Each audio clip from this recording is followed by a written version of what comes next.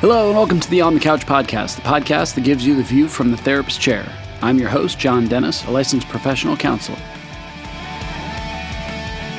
You're listening to OTC episode 40 with Dr. Les Parrott, author of Healthy Me, Healthy Us.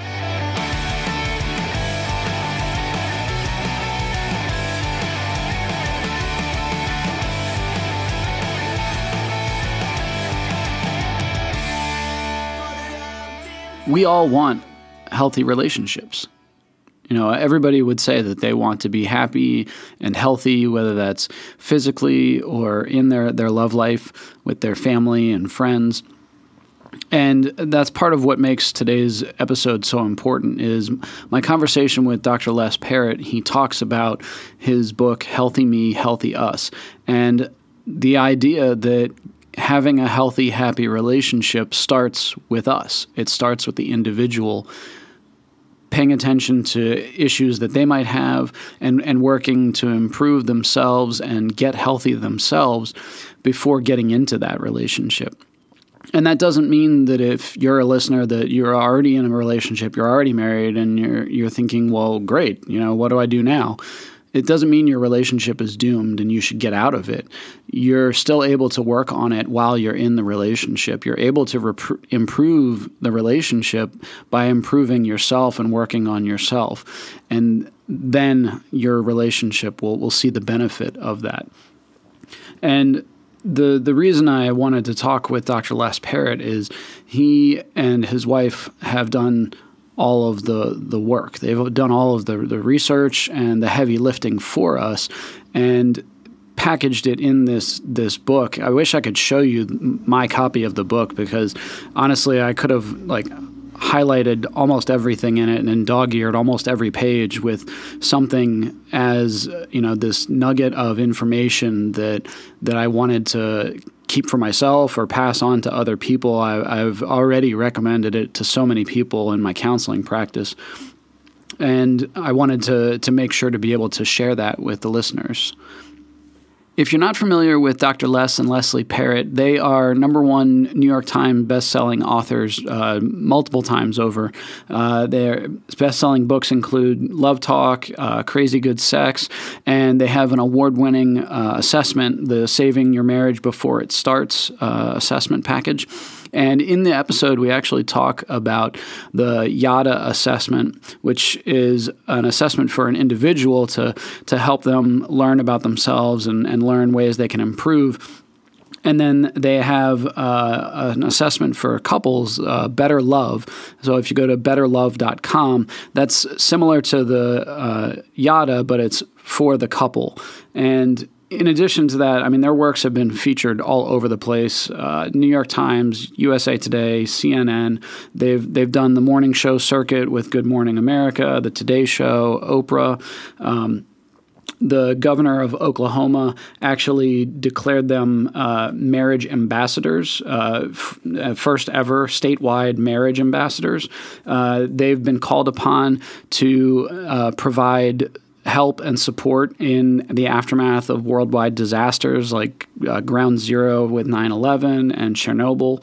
The commander of the 2nd Battalion, 5th Marines, actually invited them to assist soldiers with re-entry into family life upon returning from Iraq. So obviously the Parrotts really know what they're doing. They have a heart for couples and have made things so accessible, and I really hope that you take something from this.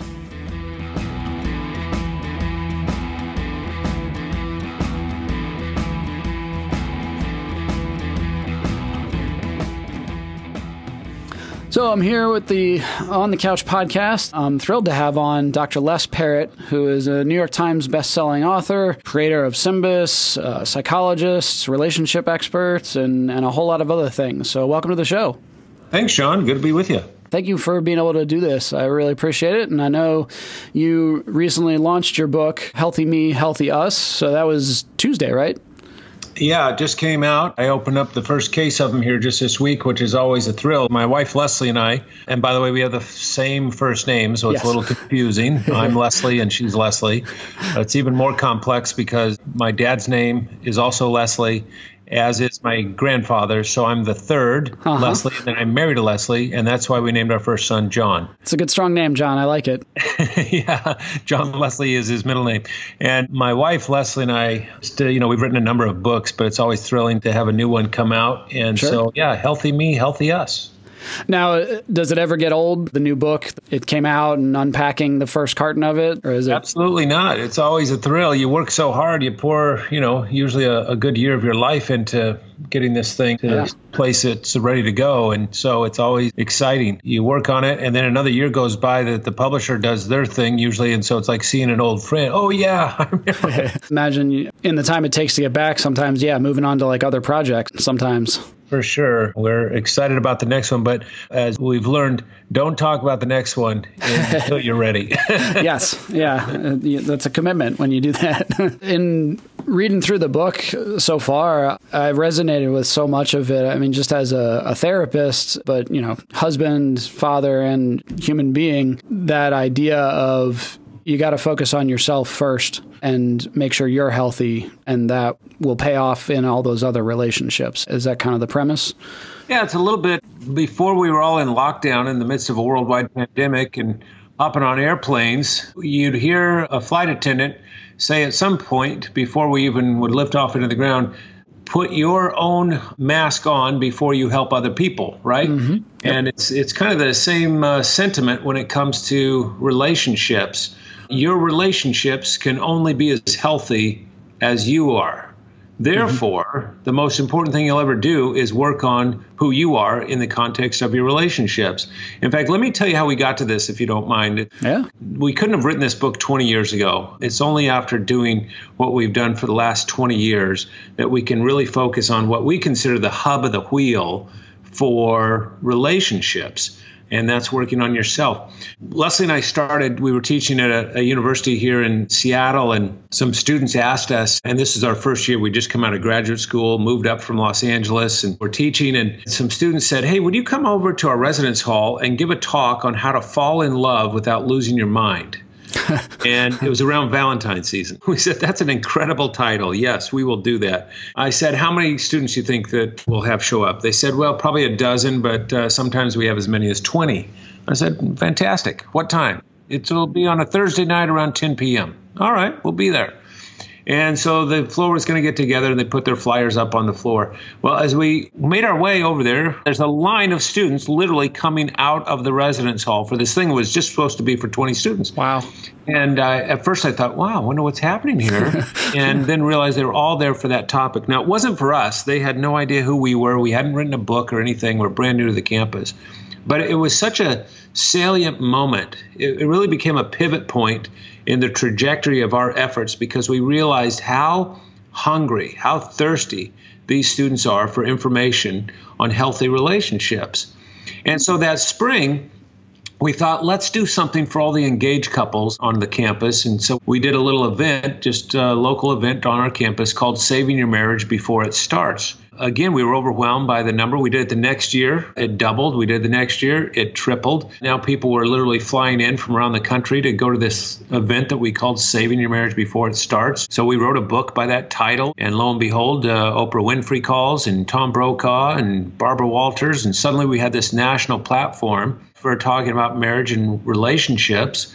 And of course, we're passionate about it. Of course, we train for it too. We're both psychologists. But then we thought, why in the world do we not have a class on a major university campus? Why in the world do we not have a class on relationships, like a relationships 101 class, Because the truth is, we teach students everything in the world. You want to learn about accounting? We got a major in that.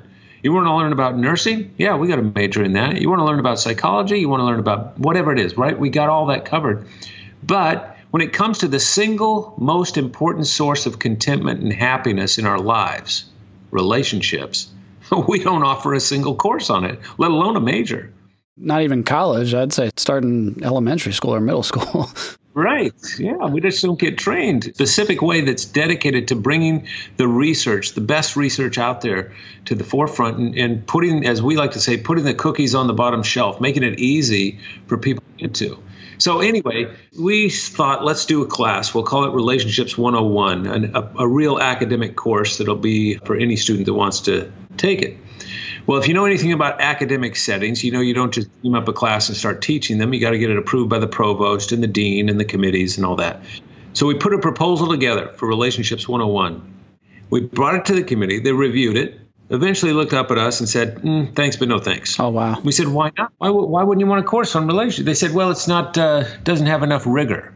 I said, what do you mean? They said, it doesn't have enough academic rigor. I said, we'll put information in here that confuses the students, if you like, And they said, well, there's not even a textbook for a class like this. I said, we'll write our own if we need to. They said, well, other universities don't have classes like this. I said, maybe they should. Maybe they will.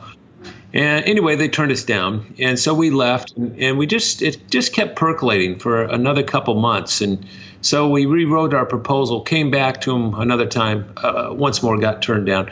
We went through this 3 times until they said, okay, here's the deal. We'll let you teach this class, Relationships 101, but only under these conditions. And they listed them off. And it was things like, it'll need to be a pass-fail course so it doesn't impact anybody's GPA.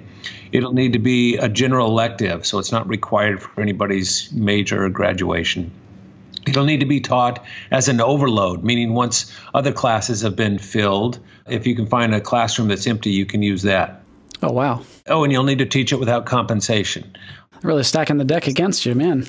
Exactly. We set off to teach this class, Relationships 101, and the only classroom we could find was on a Monday evening around 6 p.m., which is not prime time. And there was 12 chairs in it. We thought, hey, even if we can fill up half of them, we'll be doing well. Well, the first day of registration, the registrar calls my office. He says, Doc, he said, we got to move your classroom. I said, what? You need the space for something else? He said, no, you didn't cap the course. And I said, what do you mean? He said, in the computer, you filled out all the information about the course so we could put it in the catalog, but you didn't set a cap on it. Yeah, you didn't limit the number of students. I said, oh, why does that matter? He said 250 students have signed up for the class in the last 2 hours. Wow.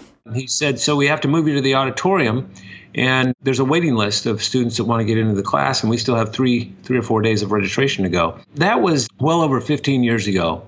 And we've been teaching that content, that information on Monday nights, 6 p.m.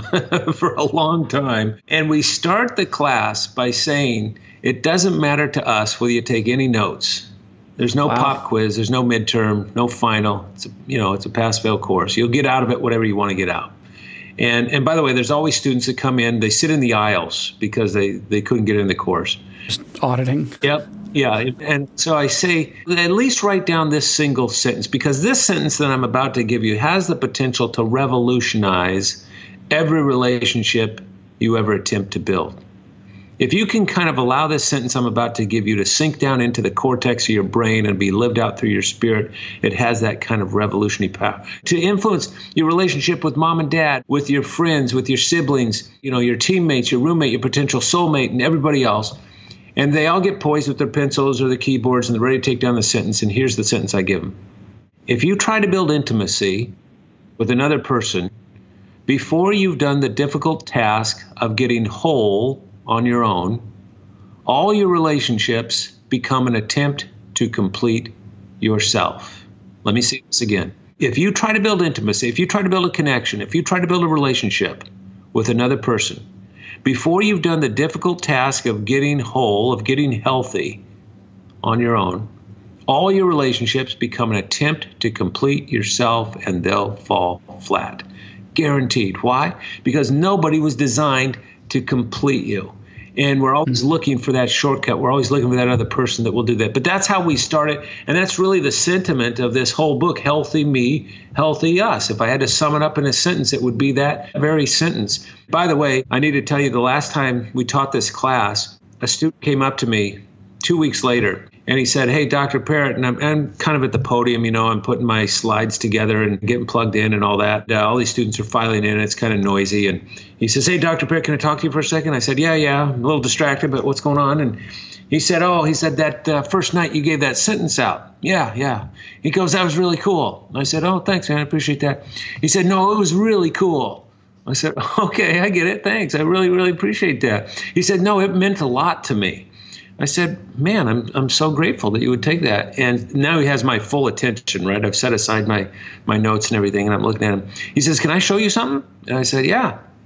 He pulls up his T-shirt a little bit, and he shows me that his tattooed that sentence on his rib cage on one side. And wow. Dedication. Yeah, I wanted to say, hey, brother, we have a whole semester to go. I might say something even better. But doesn't that speak just volumes about the hunger and thirst that this generation has for information on healthy relationships? And that's really part of the catalyst for why we wrote this book, Healthy Me, Healthy Us. As you were talking about it, that's the first sentence that I highlighted, and I was going to read out, is that trying to build intimacy with another person, before you've gotten whole. Why do you think so few of us know that and understand that? Why does it seem like we are taught to outsource so much? Well, because we grow up with fairy tales, and we grow up with novels and movies, and the most iconic movie really that conveys that sentiment, which is a fantastic movie, is Jerry Maguire. Yeah, you complete me. Yep, and it was truly one of the most quoted movies in all of cinematic history. Show me the money, right? Yep. But every romantic remembers that one line. Right? You complete me. You had me at hello, and you complete me. So we buy into that, expecting another person to be kind of a shortcut to personal growth and personal well-being and wholeness. And that's a tall order. You put that on somebody, you start to lean into them for that. Eventually, you're going to start to pound down on them because nobody can deliver. Nobody can do that. Now, we can help each other as iron sharpens iron. We can do that, but it's nobody's job to make up for all the stuff that you're lacking. And that's where we get into trouble in our relationships, because we come through a relationship and we feel like a relationship that's fizzled, or a relationship where we got burned. And we think this next person is going to make up for that. They're going to heal me because it's going to work out right. And, well, lo and behold, maybe it wasn't the other person. Maybe it was you, right? I remember Dave Ramsey joked, and it's not much of a joke, but the idea of like, don't look for the perfect church because you won't find it. It's got people in it. And if you do find it, get away from it because you'll ruin it. Same kind of idea. You're not going to find the perfect person, and you're not perfect either. So That's exactly right. And Dave's a good friend of mine, and we do a lot of speaking around the country together. When I'm on his radio show, inevitably we'll take calls and he'll say something about, you don't have a money problem. You have a marriage problem, right? And then I want to say, you don't have a marriage problem. You have a self problem because you need to get healthy, right? Emotionally, relationally, spiritually healthy. And so that's why we're just so passionate about this. And it's really, like I said, we couldn't have written this book, Healthy Me, Healthy Us, before we really had all the research we have to stand on these days and say it with conviction and with authority. No reputable social scientist is going to disagree with this premise because the research is so significant. Especially now, mental health and relationship, I feel like we're finally coming into our heyday where it's being talked about so much more. And I know in the counseling work that I do that I'll try to communicate this very concept of, you can't love and you can't be loved until you're able to love yourself. And otherwise, you're just going to be trying to find somebody to complete you or, fill in the gaps in whatever way you feel you're deficient, and it's not going to work. That idea of getting healthy, you talk in the book about the kind of the definition of that and the 3 hallmarks. Yeah, what should people be looking for as things that they need to get healthy in or work on? Yeah, I appreciate the question. What happens, just to close the loop on that last piece there, what happens when we start to pound down on the other person and we expect them to make us whole and we think they're kind of a shortcut is that we set ourselves up for repeated failure. And so anybody that's listening to us right now and is going, why do I keep having these relationships that seem to, are all men this way? Are all women, that kind of mentality? I just want to underscore that this is getting to the question. This is getting the answer to that question that you're raising.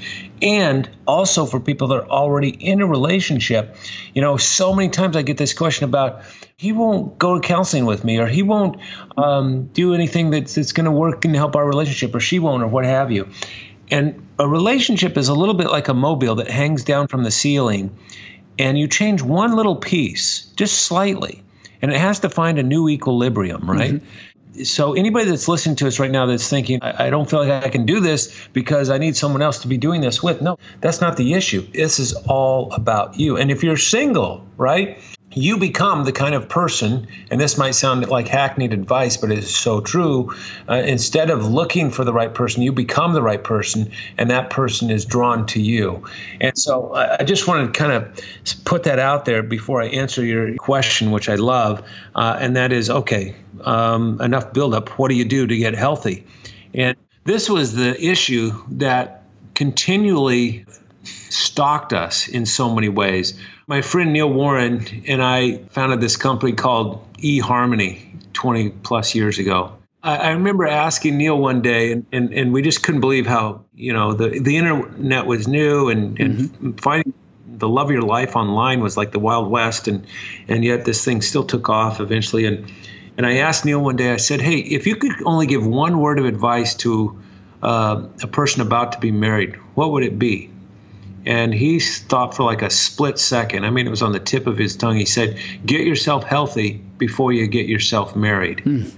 And that's really what we're talking about here, right? Getting healthy. How do you do it? And by the way, this is something that is never ending. Yeah. Nobody wakes up and crosses the finish line.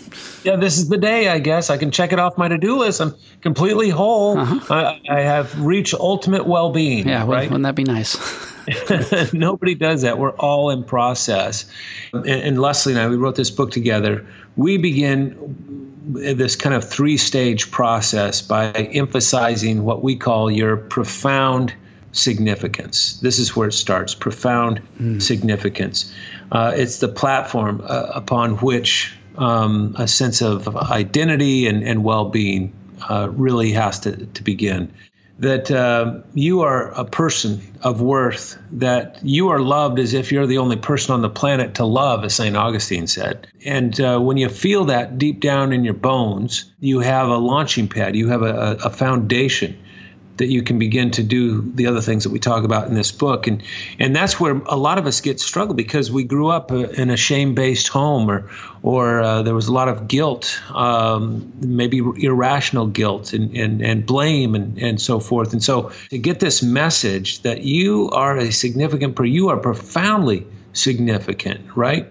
How do we do that? Well, my suggestion is that you tune into the single most important conversation that you'll ever have. And you had it yesterday. And you're having it tomorrow. And in fact, you're having it right now, even while you're listening to us, because this conversation never turns off. It's 24/7. It even happens while you sleep. It's your internal dialogue. It's your self-talk. And most of us don't give much thought to that at all. We psychologists are fond of saying awareness is curative. You can't do anything in a proactive way until you become aware of it. I can say to my 16-year-old son, hey, Jackson, it looks like your bedroom's really a mess in here. And he'll look around and go, oh, yeah, I guess it is. Maybe I'll do something about that, right? And then not until you have the awareness can you begin to take action. And so this is where it begins, is tuning into this important self-talk, this important conversation. Imagine if before you fell asleep tonight, you could take a little computer chip out of the back of your head. Can you imagine? And you could slip it into your laptop, and it would tabulate your internal dialogue for the previous 24 hours. Can you imagine if you could do that? And it would put it into one of two buckets, either positive self-talk or negative self-talk. Which one of those buckets would be most full for you at the end of any given 24-hour period, right? That's an interesting question. If you're like most people, it might surprise you to learn that on average, 73% of your self-talk would fall into that negative bucket. Wow. Yeah. And we know this from research at UCLA, by the way. Yeah.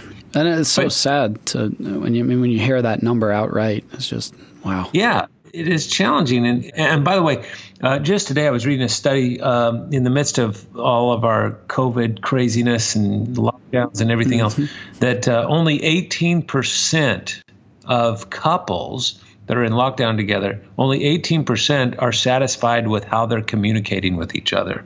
Wow. So even on the outside, we're not feeling great about how we're communicating, let alone on the inside. But that's what I'm suggesting, is that you tune into this important conversation. And by the way, before I forget, you can get a pretty good barometer reading on your internal dialogue by going to our website for this book. It's the book's title, HealthyMeHealthyUs.com. And just go there and answer a few questions. It takes you less than 5 minutes, and it'll give you a nice little kind of readout on how you're doing when it comes to your self-talk. But that's at HealthyMeHealthyUs.com. That's one of the things that I love so much about the book, is with the resources that you've put on the website, and even in the book. I mean, you have different questionnaires and things like that for really evaluating your self-talk. You have that self-talk test in there. Yeah, it's that idea of, okay, the 73%, the definitely more negative. How do you train your brain to undo that? Is it, you were saying the awareness, so starting with, an assessment like this, or just jotting some things down, some journaling, but then how do you try to change it? Yeah, and that's, of course, what we have a whole chapter in the book that is dedicated to doing just that. How do you change your negative self-talk? Because that's what messes us up. We spend 70% of our waking hours communicating in one form or another. And so, and that's external communication, whether it's email or what have you. And, but this is going on all the time. That's why I say it's the single most important conversation. But when you tune into your self-talk, that awareness is almost enough to begin to create the change, to bring about positive change for you. Because like I said, awareness is really a great part of the cure.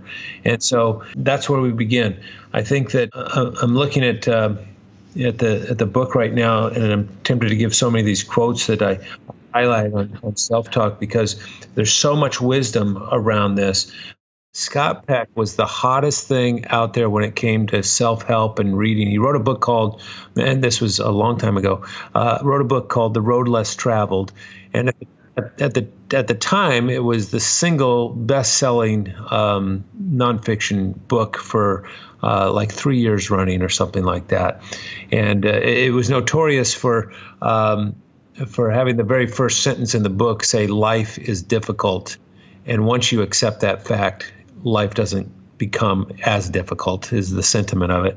But anyway, he has this little quote here, and it's very short. He says, "Until you value yourself, you won't value your time. Until you value your time, you will not do anything with it." And that's what happens. We get stuck in this rut when we have negative self-talk. And let me give you just a practical example of it in the midst of this worldwide pandemic, because I've just encountered so many people when I'm doing Zoom sessions and so forth. It just feels like they're waiting for the world to change, right? It's just like one day stacked on top of the next. And when life gets back to normal, I'll get out of my pajamas and I'll get a haircut and move on. Of course, why would you put life on hold? Why would you not want to come out of this experience being a better person and using that time that he's talking about and doing something proactive about it? So anyway, when it comes to changing your self-talk, I say become aware. Take that little questionnaire that's for free at HealthyMeHealthyUs.com, and it will kind of show you how you're doing on that and give you some tailored suggestions specific to where you're landing on it. You're listening to OTC Episode 40 with Dr. Les Parrott, author of Healthy Me, Healthy Us. We'll be right back after a brief word from our sponsor.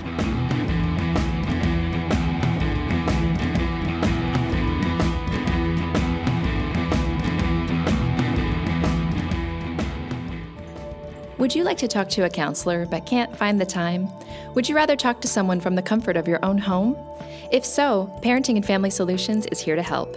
We now offer teletherapy to all clients who reside in the state of Pennsylvania. Using our secure portal, you can have a video session with your counselor using a laptop, desktop computer, or smartphone. Visit our website to learn more at www.parentfamilysolutions.com or give us a call at 717-602-5560 to see if teletherapy might be a good fit for you. Let us help you build a stronger family and a healthier you.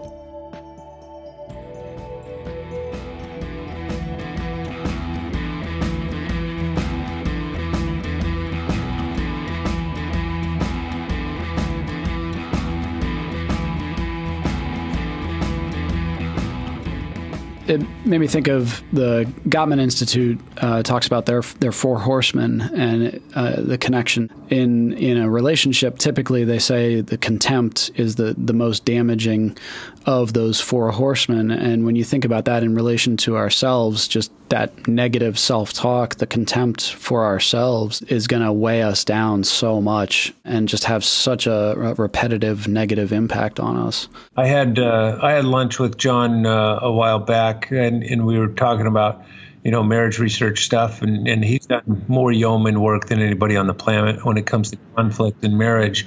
And of course, he's kind of retired from the University of Washington, but he has done such incredible work.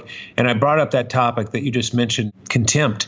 He said something I'll never forget. He said, "I wish we could pass laws in Congress against contempt in our relationships. It's like pouring poison on your love life." And by the way, you don't even have to use words to be contemptuous. You can just roll your eyes at somebody, And so it really is. And you can do the same thing to yourself. And that's why guilt, in fact, I did my doctoral dissertation on the emotion of guilt and showed from a scientific perspective how guilt keeps us from loving other people. It's a selfish emotion. When we punish ourselves with guilt, what we end up doing, it's like you're wearing mirrored sunglasses, but you flip the lenses around and you look out at the world and all you see is your own neediness. And you can't accurately see somebody else's needs, when you're focused on your own, obviously. And it's kind of like if you have a adolescent in your home, like we do, that the number one developmental task of every teenager on the planet across cultures is to answer one question. And that question is, who am I? Mm-hmm. Right? Where do I fit? It's all about identity. Yes. And, you don't have to be 13 or 15 to be asking that question, because there's plenty of adults that get stuck in that mode. And we walk into a room of other people and we say, how am I doing? What do you guys think of me? Right? Mm-hmm. And only when we mature, when we become healthy, do we begin to walk into that same setting and go, not how am I doing, but how are you doing? And we really mean it, not just because it's appropriate, but we really mean it, and that's really where this book will take you, and we'll get to that. But it all starts with profound significance and tuning into your self-talk.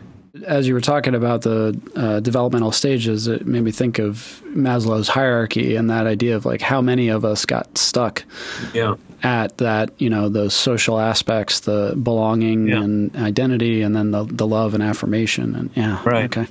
I had lunch with Abraham Maslow last week. No, I'm just kidding. I was going to say, man, you're making me so jealous. Wow. No, what an incredible. I think that when I was an undergrad, I think that was the first theoretical construct that I studied was the Maslow's hierarchy, and I learned about it because it was used in an ad for Apple computers. And it's part of what intrigued me about the whole science of psychology. So it's still a theory that holds water for sure. Definitely. You talk in the book about blind spots and that idea of the unswerving authenticity. I think that's so needed, but obviously so hard for people to really take an honest look at. Okay, what are my areas? What are the things that maybe I'm not so great in? Well, it's true. The whole idea, and this is the second big leap. The first is profound significance, and the next one is what we call unswerving authenticity. And this has to do with being true to you. All right. This has to do with, I can't tell you how many times I've had somebody come into my counseling office struggling with that proverbial disease to please. Do you know what I mean by that? Yeah, and there's folks that just walk around on the planet saying, man, if I could just accomplish this goal, maybe I'd get accepted into this group. If I chose this for my career, maybe mom and dad would give me their blessing. If I behaved in this way, maybe so and so would smile in my direction.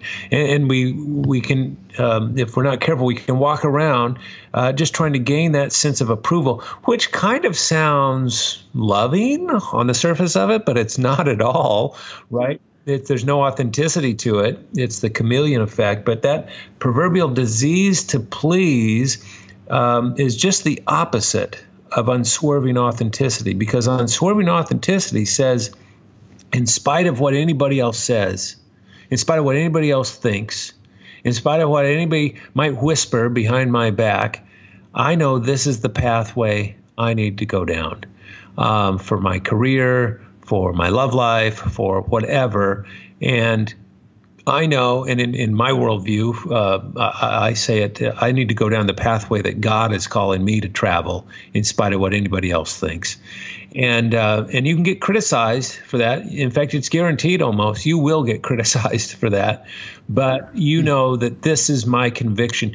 This is what I've got to do. I remember some time ago, I was at our publishers, Zondervan Publishing House division of HarperCollins. And, since Leslie and I have written a few books, it was just their friends, our editors and everybody in the publisher. And so we went out to, after the meetings, we went out for Chinese food. And the table was buzzing about, and there's maybe 6 or 7 people at the table, and it's just buzzing about this new book that the publisher had just released that was getting incredible reviews and incredible response, and they couldn't print these things fast enough, and they were all just a buzz about this, and I said, well, what's the title of the book? And the publisher, the guy that heads up the whole house, everybody got quiet, and I was like, tell him. And he says, well, it's called The Purpose-Driven Life. Oh, yes. And and we didn't know it sitting around that table, but that would go on to quickly become certainly one of the best-selling books of all time, and with Rick Warren. Anyway, I said, man, and at the time I didn't know Rick Warren, and I said, I don't know what the book is in the pages, but I kind of just got a whole message right there on the cover with the title, Who Doesn't Want a Purpose-Driven Life, right? And that's really what unswerving authenticity is about. It's about knowing your purpose. Why on earth am I here? What am I all about? Where do my passions take me? And in spite of what anybody else says, this is what I've got to do. And so a healthy person has a lock on that. Does that make sense? They have a lock on their profound significance, that they're loved deep down in the core. They're a worthwhile person in spite of what anybody has said to them. And they're going to travel the path that God has called them to travel in spite of what anybody else might say too. And off of that, anybody listening, I would say even just writing those two things down that you just said, Les, that, I have value, I matter, some of those core I statements, just writing those down. For some people, they can't even say it out loud or write it. It's so just foreign to them a lot of times. But then seeing what comes after that, if writing those down and starting to really think about, what is that unswerving authenticity? What is my path? Yeah, it's true. And in that section, we put in 2 chapters for each one of these big points that we're talking about. Obviously under profound significance, we talk about self-talk. We also talk about moving past your past, because that can hold you down. But under unswerving authenticity, we talk about uncovering your blind spots. And all of us have things in our life that other people are aware of that we aren't. And if you don't believe me, just live in a home with a couple of teenagers. There's no book out, right? Lovingly, of course. Right. But we all have them. There's, I don't know if you've ever heard of this thing called the Johari window. Oh, yes. And we didn't talk about that in this book, but it's such a good model for understanding there's things that we know about ourselves and other people know about us. That's kind of the open window. And then there's stuff that we know about ourselves that nobody else knows. That's the secretive window, right?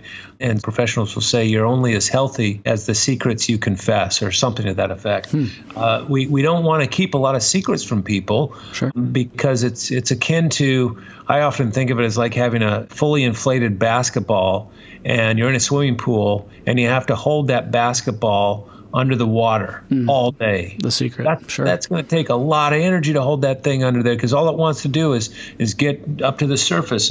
And the same thing happens with our secrets. And then we have a quadrant where it's known to other people, and it's not known to us. And those are your blind spots. And again, it comes down to awareness. We want to move beyond that and invite someone into our life. I've done this on numerous occasions, and it's a little bit painful. It's a little bit, you got to have some courage. It's a little bit scary, but invite somebody into your life to go, hey, I want you to help me see things that other people see in me that I don't see. And you'd be surprised at how quickly some people will go, I'll do that for you. Yeah. It's the 360-degree feedback. You better be careful what you're asking for. Exactly. I have a friend in Boulder, Colorado, and I didn't really ask him, but we're good friends. And in a meeting, and he said, can I give you some feedback in front of everybody else that's here? Whew. And I was like, and we were all, we all know each other pretty well. Feedback. and he gave me some feedback, and I was like, whoa, that was risky to do there, Scott, but I hear it. And his feedback was I was too focused on myself and what we were trying to negotiate together in some business stuff. Wow. And he was right. And I had to step back and go, yep, okay, I get it. I get how this is coming off. And I welcome that. I actually thrive on it now these days. I've done it so much. And part of that might be because when you go to graduate school to become a psychologist, one of the things you will inevitably end up doing is getting into a room with, one of your first patients and being behind mirrored glass where there's 3 other psychologists, and they have what they call a bug in the ear, and they're saying, hey, are you aware that your foot is moving up and down? It looks like you're really anxious. You need to stop doing that. You start to get feedback, and you're leaning forward way too much. You look awkward, that kind of stuff. And so those blind spots, if you want to get a lock on unswerving authenticity, being true to you, that's a good step forward, is to be aware of those blind spots. For anybody, the Johari window, my understanding of the spelling is the Johari. So yeah, if you just Google that, you'll see the diagram come up. Yeah, it's a great exercise to really take a look at. Yeah, what are those things? Taking a step into some of that, I mean, you have that YADA assessment, connected to the book and your websites. And can you tell a little bit about what is that and what's that designed to do? Yeah, sure. And just so we don't leave people hanging, after profound significance and unswerving authenticity, the third big step, and if there's time, maybe we can touch on it too, but it's ultimately all about self-giving love, right? And sending your own boundaries and recognizing other people's needs. Oh, I was just going to leave the cliffhanger for them to go get the book. I didn't want to give all 3, man. I appreciate that. It's going to cause so much anxiety, and we don't need that anxiety right now. Yeah, especially for anybody out there that is like me and leans into OCD. It's like, what's the third one? Yeah, I had a list.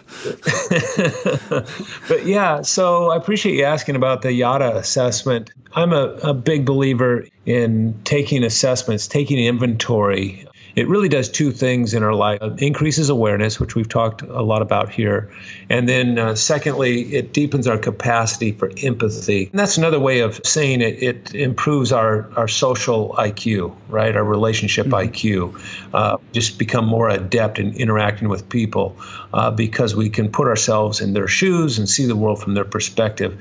YADA. So YADA is an ancient word. In fact, it's been used more than 1,000 times in Scripture in the Old Testament. YADA, it means to know. And it's to know with a profound sense of knowing. It's to know with your head and your heart. It's not just an intellectual knowing, but it's a sense of resonance, to know very deeply.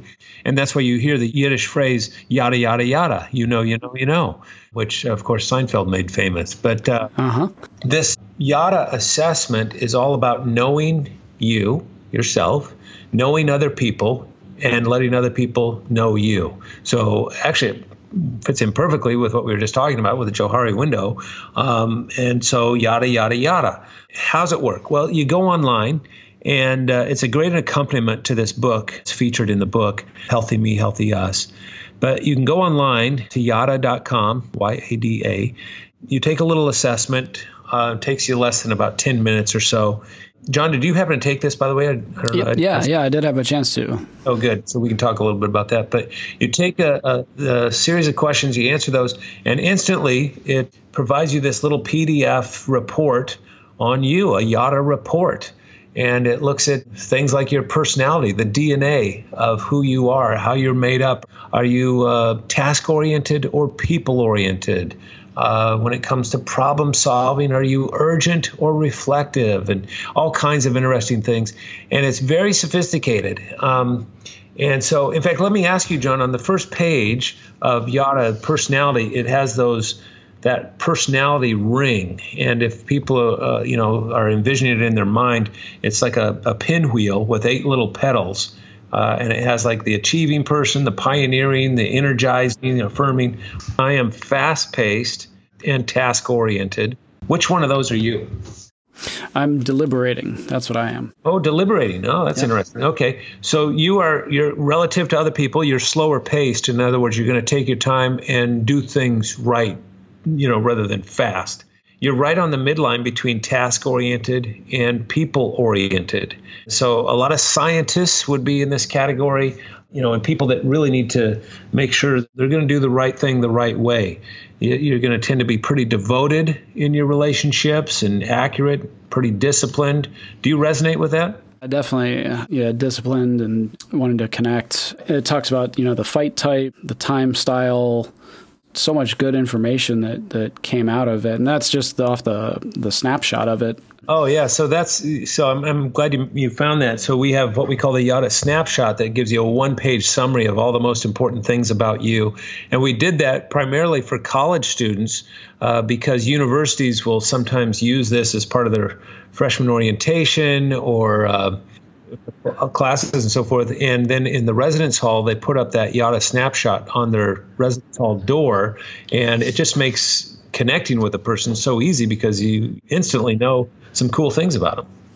Yeah, and that was one of the things I had seen that done with the disc profile in some work environments where they'll print that out and have that on the door. And with the YADA, it talks about, when talking to me, right. Do this, prepare in advance, do your homework, follow through on what you say, talks about my strengths. And so, yeah, I could see where that would be really beneficial, especially for college students and residence life and things like that. Yeah. Well, you got it. You get a little snapshot of that, and it's easy to share that with other people. And that's where this whole idea of being known by someone else, by other people.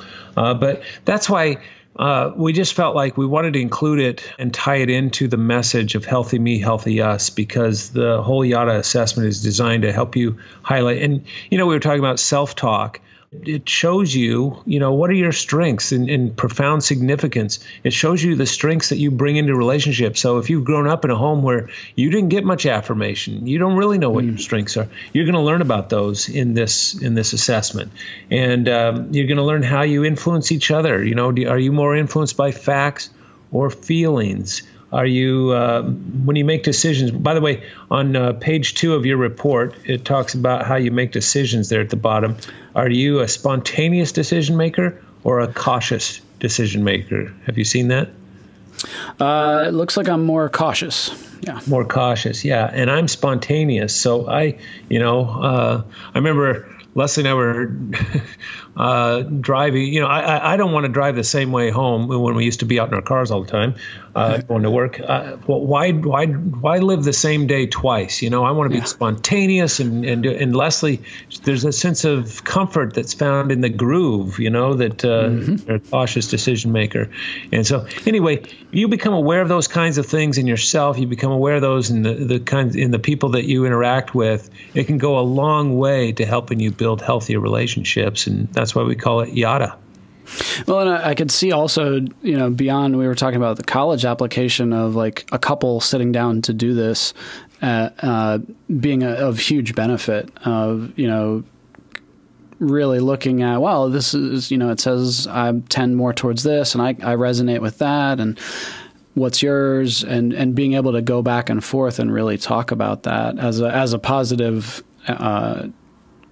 connecting activity. It's super fun. And in fact, I'll let our listeners in on a little insight here. If they are, in a couple, if your partner is willing to, go through this with you, take the Better Love assessment, because that's a couple's version of YADA. And it'll do something that no other assessment in the world does, as far as I know, and that is it'll combine your two results. So it shows you, like on that personality pinwheel, where each of you land, and it's all infographic driven. It's fun. This is not. There's no shame or blame. It's not a rush act. Right, that's true. So you'll find where you land, and then it talks about, oh, okay, so now you're pioneering, and she's unwavering, or cooperative, or affirming, or whatever the case may be. And then what happens when the two of you get together? And it's not like we're just kind of combining paragraphs. We have 40,000 variables that go into each one of these paragraphs. So you won't see that on anybody else's report. That is specific to you and nobody else. So even if you both land on the same, let's say you're both energizing spouses or something like that, you would have distinct paragraphs. And there's a lot of levers and pulleys behind the scenes. So this is kind of simplicity on the other side of complexity, if that makes sense. Yeah. And just from a assessment standpoint, I mean, that, like you said, no other in the world. I mean, that's that a lot goes into that, obviously. Well, our development team, our coders, have had a lot of late nights. Yeah. But that's like you said. I mean, just the huge thirst for that, for knowledge and healthy relationships and happy relationships, and so it's obviously a huge need. So that's so amazing that you all have been able to put this together. Oh, thanks. I appreciate that. We're passionate about it, and we've spent our whole professional lives doing it. And it all really was born out of this, where we started at the very beginning of this interview. It was born out of seeing a need that nobody was meeting for university students. And it's been a wonderful thing to see so many people. In fact, I just got news from our publisher that we have more than 5 million folks that have gone through Saving Your Marriage Before It Starts at this point. So it's pretty incredible. Wow. Yeah.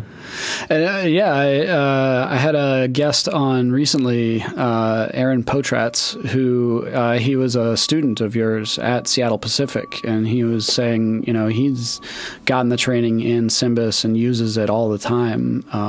So yeah, can you kind of just highlight what is the SYMBIS assessment? Yeah, I hope he passed my courses, by the way.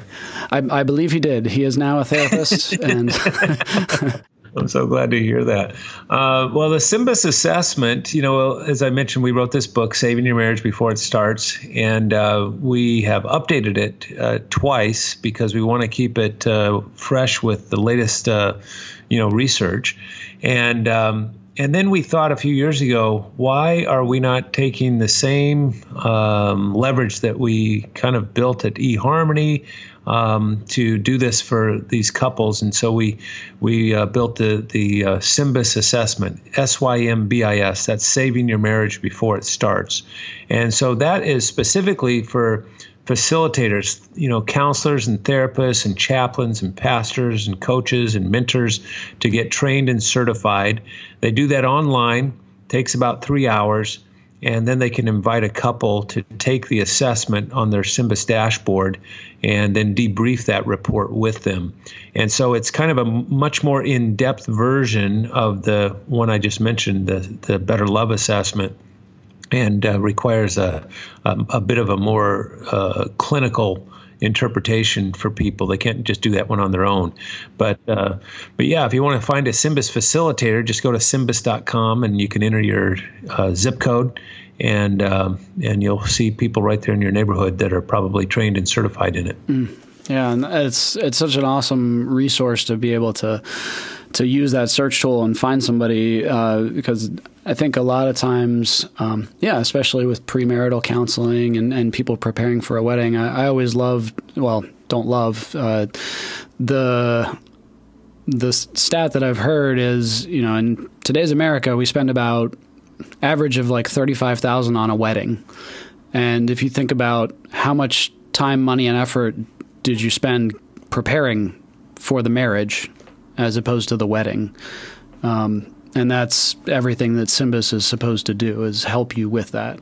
Yeah, that's the whole goal, is marry right, get a great launching pad for lifelong love. And there's no excuse for not doing that really these days, because the research is so blatant. Again, a mountain of research to stand on there. We know as a professional community what it takes to enjoy lifelong love. So why in the world wouldn't you want to take advantage of that? In fact, we also know from research, independent research, that when you go through the Symbis assessment with a facilitator, you lower your chances of divorce by at least 31%. And not only that, you increase your level of contentment and satisfaction and happiness by at least 30%. So it helps you steer away from the rocks and it helps you enjoy more sunny days. Who doesn't want that? Wow. Yeah. I wasn't aware of those percentages. That's amazing. And so to kind of zoom way out, obviously there are listeners that they're married already. They have kids. Any advice for how to help their children avoid some of these pitfalls, or to have good self-talk or things like that? Well, the answer is going to sound flippant, but the most important thing you can do for your kids is model a great marriage yourself. And it kind of goes akin to healthy me, healthy us, right? You want your kids to marry well. You show them what a great marriage looks like. The vast majority of college students these days, when you ask in just a random room, how many of you came from a home where the marriage you witnessed is not something that you would want, the majority of hands will go up. And then those hands that do go up on, I'd love to have a marriage just like my mom and dad had, those students aspire to that, and they have a good model to go on. So that's the advice there. Oh, that's so well said. And then thank you for sharing of your wisdom and your experience. I can't thank you enough for being willing to be on the show. So any parting wisdom, if you were speaking to every couple, in the world or across the country, anything you would give them? Get yourself healthy. That's the message. Get yourself emotionally, relationally, spiritually healthy, because that's the most important thing you can do for your relationships. And that includes not just your marriage, but your friendships and any other relationships that are of value to you as well. So, John, thanks for having me on the podcast. I appreciate it. And you asked such great questions, and hopefully this has been of value to your listeners, but it's really an honor to be with you today. Thank you so much. I hope it is helpful to the listeners, but I've gotten so much out of it. Thank you. Take care.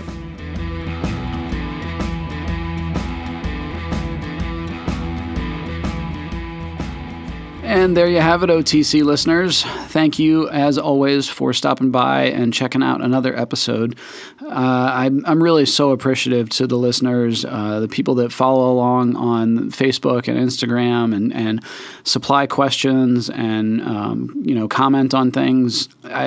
This show wouldn't be possible without you all, so I really am indebted to you.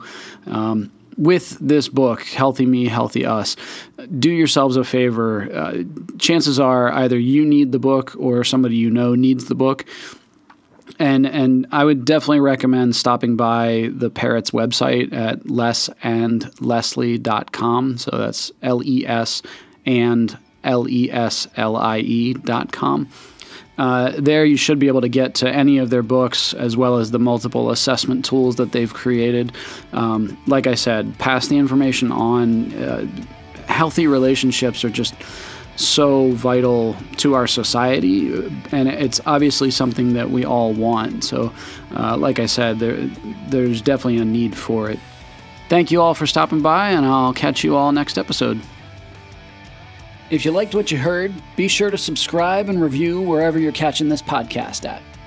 You can check out detailed show notes and archived episodes at www.pfsonthecouch.com. If you want to stay up to date on future guests and contribute questions, be sure to follow us on your favorite social media platforms. The author and host of this podcast is not engaged in a therapeutic relationship with the listener and cannot give counseling advice without a confidential appointment. Listeners should be sure to consult with a licensed therapist in their area or seek emergency medical attention if they are experiencing psychological difficulty. A special thanks to the band The Topsy-Turvies for the show theme song. Their song, Like a Living Dead, can be found at topsyturvies.bandcamp.com. The bump interview track was the song 1973 by Bruno E. The author and host of this podcast is John Dennis. Special thanks to editor and show producer Trevor Groff.